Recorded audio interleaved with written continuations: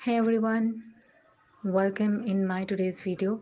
Before starting, subscribe my channel and click the bell icon for getting latest up videos.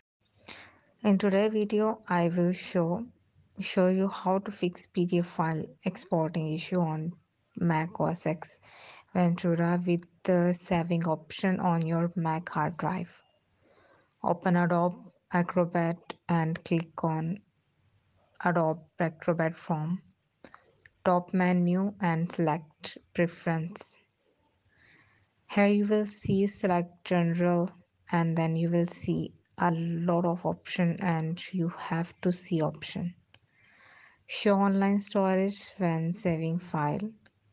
If it is unchecked it and then you will see you can export file on your Mac.